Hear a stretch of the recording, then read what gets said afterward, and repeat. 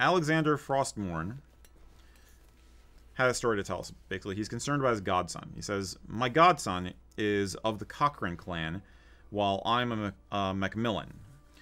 I want him to know he is fully welcome in my family.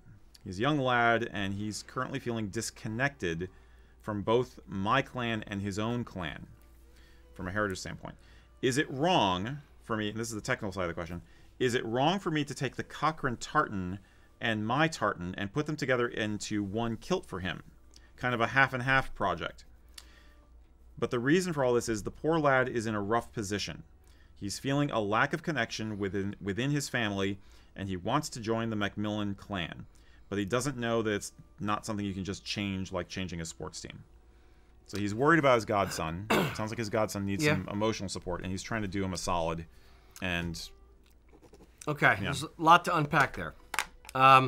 One, I would not do a. I'm assuming he's like a part kilt. I wouldn't do like a half and half kilt, like half Cochrane, half Macmillan. No, hard miss. Maybe if you wanted to design his own tartan for him, or have him design it and combine elements of both, might work. The part I will kind of disagree with is it's not like changing a sports team. You can't just go to someone else's. You can and you can't. If you're in Scotland, if your father was a bastard and you don't like the man and he abandoned your family and you want to wear your mother's tartan, no one is going to stop you from claiming your mother's clan and joining her clan, or just wearing the kilt. They wouldn't necessarily join a clan. So I would say that it's not like joining a sports team or changing a sports team, but it's not like it. Mm-hmm. Here's where I would honestly go with it. You love your godson. He has some kind of difficulties where he feels alienated or removed from his parents, or there's something is there, but you want to show him that you support him, that you care about him, that you love him, and that you got his back. Here's what I would actually do is I would get him measured. I would tell him that you want to get a kilt for him in the Macmillan tartan. I would start there. I'd kind of be open and honest about it and measure him up. Then I would write him a letter. Not an email, I would write him a physical letter. Mm-hmm. And I would literally lay it on the table and say, get all the feels out there and say, this is what you mean to me. This is who you are as a person. This is who I am. This is how much I love you. This is how much I care about you. I would put it all on paper, and I would get the kilt and the letter, and I would personally give it to him, and I would let him read it. And I would let him know how much he means to me.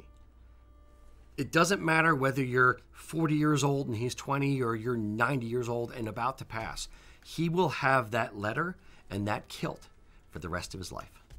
And anytime he questions who he is, he questions who cares about him, he questions if it's all worth it, or, who cares, whatever, he can read that letter, he can wear that kilt, and he can know that you care about him, and that he is part of your family, and that he is worth something to someone, and that someone gives a damn.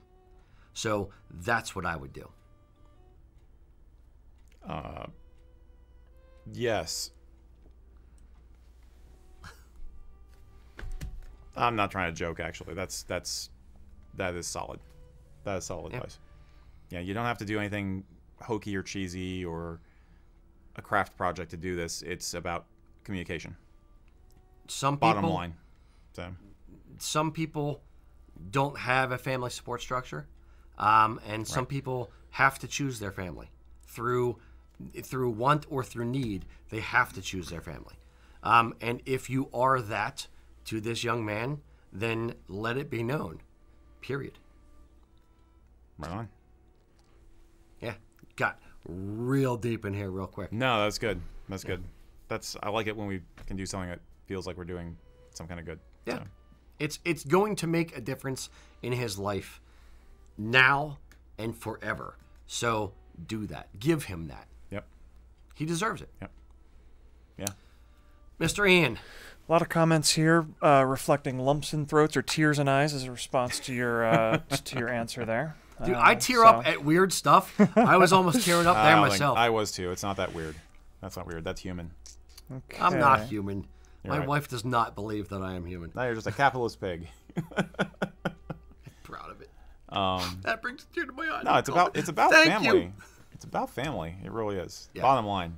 Yeah, Bottom line. chosen or not. It's about caring about the people who care about you, period. Yeah. Yeah. Hopefully that's family. If it's not, you make it. Found family. Yep. Who knew that clothing could actually be emotional sometimes? What do you guys think? My little speech there, was I way crazy or was I right on? Let me know in the comments. If you know any young people who are just starting to wear kilts and maybe need a little bit of encouragement, tell them to check out these videos over here.